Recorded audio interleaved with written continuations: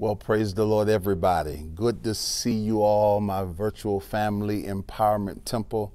What a joy it is to be back home at my home church empowerment temple.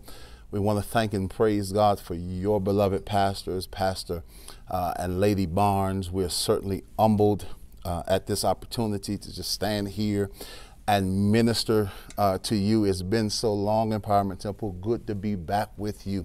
To all of my brothers and sisters who are sharing this platform with me, I salute you and I honor you. Without belaboring the hour, let's jump right into the word. I've been given the assignment of the second word of our Lord Jesus from the cross that can be found in Luke's Gospel, chapter number 23, verse 39 through 43. And I'll be reading from the New American Standard Bible, but whatever version you have to read along with us, you can definitely do so. Verse 39 reads like this: One of the criminals who were hanged there was hurling abuse at him, saying, "Are you not the Christ? Save yourself and us." But the other answered and rebuking him said, "Do you not even fear God, since you are under the same sentence of condemnation? And we indeed are suffering justly, for we are receiving what we deserve for our deeds. But this man has done nothing wrong." And he was saying, "Jesus, remember me when you come into your kingdom." And he, being Jesus, said to him, "Truly I say to you, today you shall be with me in paradise." Would you just look at somebody close to you and say, that's just Jesus being Jesus? The ministry of Jesus is about touch. It's about connection. That's why we must understand the spirit behind the social distancing, because it is in nature antithetical to Christ, because it removes the power of touch. It removes the power of connection and forces us into a state of isolation. And it's in isolation that the enemy comes with the influence of deception. And when he gets you isolated, he deceives you into disobedience. Ask Eve how she was deceived into eating the fruit. He was able to deposit his deception when she was in a place where she was uncovered. And when you are alone and uncovered, he deceives you into disobedience. And then he causes you to use your influence to bring company to your misery, which in turns creates a culture of disobedience. Adam, take a bite too. Don't let me eat by myself. But the Bible says that if any man is in Christ, any man and or woman is in Christ, he is a new creature.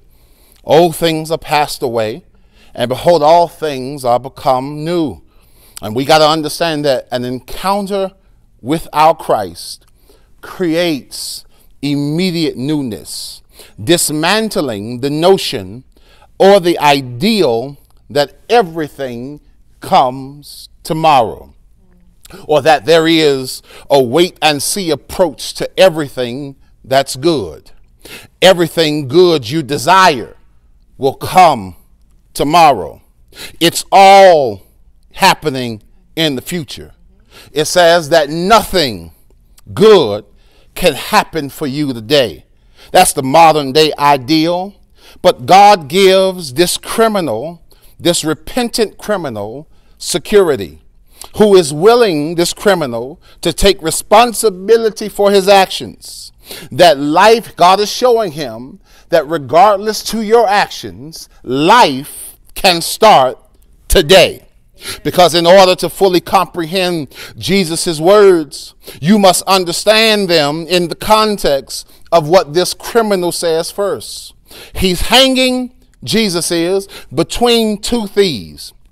But while one is being disrespectful to Jesus, the other is being defensive of Jesus. This man, he says, has done nothing wrong. While one is being arrogant towards Jesus, the other is being accountable to Jesus. We deserve this punishment.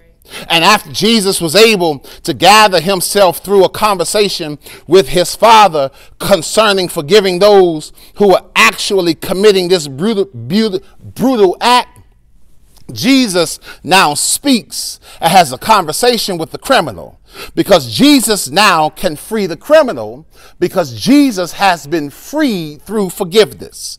And you can't help free somebody until you've been freed from the bondage of being unforgiving. Jesus says here, he speaks to this criminal, and Jesus teaches us a lesson that we shouldn't be surprised that Jesus is now having a conversation with this particular criminal. He shows us he's now having a conversation with the crook. But it's not, however, surprising, because Jesus was always berated by the religious because of his call to the sinner, his call to the rejected, his call to the dejected, his call to, as Howard Thurman says, puts it, the disenfranchised, and his call to those whom the religious sect deemed unworthy. Jesus ate with sinners. Jesus drank with sinners. Jesus let a woman of the street wash his feet. He ministered to a woman at the well who had 5 husbands. Jesus, he litigated on behalf of a woman caught in adultery. So it shouldn't surprise any of us that one of his last breathing conversations was to a man who deserved death but received life, who deserved hell but got paradise. And isn't that a shout-worthy thought for all of us? We who were guilty of probably everything under the sun, we who were guilty of neglecting our Savior, we who were guilty of living in our own fleshy passion, we who made mistake after mistake, which in reality now is no longer a mistake, but has transitioned into an intentional act, just like criminals, but we showered it under the cloud and caveat of grace. We who should have been on that cross, but he was there taking the punishment for our irresponsibility. There should never be a day that we shouldn't shout, not because we got cars, clothes, and money, not because we got houses and land, but there should never be a day that we shouldn't shout simply because I've been forgiven. I don't know where you are watching me at right now, but somebody ought to lift their hands and just shout that I've been forgiven. Yes, I was guilty, but I've been forgiven. Yes, I was wretched, but I've been forgiven. Yes, I was low down, but I've been forgiven. Yeah, here's what I love about Jesus. He provides, come here now, he provides a spiritual peace in the presence of physical and humanistic discomfort. Both are in pain. Both are in the middle of a body tormenting crucifixion. Both are hands. But one is sorry, the other is a Savior. And the Savior has the ability to comfort the spirit and psyche of the sorry, even while he only has 5 statements left. And Jesus teaches us that when you have been anointed to bring healing, you will disregard your own pain to bring somebody else peace. And some of you listening to me now, you can't understand for the life of you. You ask yourself the question, how are you able to encourage others when you can't even encourage yourself? How can you push others when you can't even push yourself? How can you pray for others when you can't even pray for yourself? And the answer to the question is you, yeah, somebody shout me, have been given the grace to empower, encourage, and engage others who have no power to empower, encourage, and engage themselves. That's why when there's a problem, everyone comes to you. When they need advice, they come to you. There is a grace on your life to help heal those who you encounter that are broken. Jesus, help me, Holy Ghost, while in agony. Jesus, while in pain. Jesus, while bruised. Jesus, while bleeding. Jesus, Lord, while wearing a crown of thorns on his head. Jesus, with nails in his feet. Jesus, help me somebody. He doesn't get a sabbatical. Jesus, he doesn't get a day off even while dying. Talk Matthews. He doesn't even get to stay home to be quarantined at his house and forced to stay home. He has to finish being Jesus, man. And that means forgiving those who hurt him, who broke him, and saving those who need him. He also teaches us that because there is pain, that doesn't mean there is a precedent for relaxing your duties. Just because there is inconvenience doesn't mean you get a day off. And Jesus surprises him, I'm certain, with his response. He, the criminal, his prayer, his request was a certain one that indicated future, tomorrow, a tomorrow ideal. Jesus, when you come into your kingdom, please remember me. But he didn't know that the Jesus he was talking to, they were being crucified in his kingdom. They were already in his kingdom. Lord have mercy. And he says, Jesus, and watch this, there was no wait in Jesus' response. There was no wait until tomorrow. There was no someday, hey man, I got you. There was no after we die, I'm going to wake you up in paradise. Jesus said, today.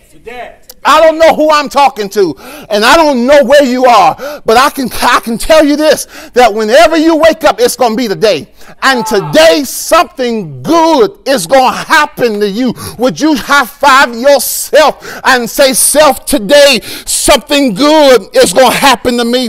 This communication and conversation reminds me of the encounter he had with Mary and Martha concerning Lazarus. When they said, hey, Jesus, I know our brother will rise again at the resurrection in the last day. And Jesus replied, you don't even know who you're talking to. I am the resurrection. So whatever you need resurrected, the resurrector is here. Would you high-five yourself and say, self, whatever I need, Jesus has everything I need. In other words, Jesus says, it's happening now. Hey, man, I know you said when I come into my kingdom, but I am in my kingdom. So your paradise starts today. There's no wait, there's no delay, there's no hold. It's happening now. Would somebody yell at me through the screen and say it's happening now? And I'll close with what Will Willerman said about paradise in this particular context of scripture. He says, how odd is it of Jesus to link paradise with pain, paradise with horror, paradise with turmoil, paradise with agony. He says, but when you understand the definition of paradise, you'll get this concept.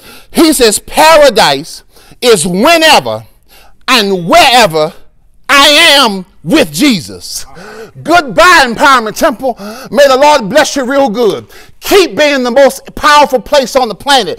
But I'm here to let you know, if you have him, you have paradise. I don't care if you got no money in your pocket. I don't care if you got sickness in your body. I don't care what's going on in this pandemic. You can have, if you got Jesus, you can have paradise in a pandemic. You can have Christ and comfort in a crisis. You can have your Savior in a situation that causes you to turn your head. We know things are uncertain now, but touch your neighbor if you got somebody in the house. If you don't touch yourself and say, as long as I got Jesus, I have paradise with me. As long as I have Jesus, I have, today you'll be with me today in paradise.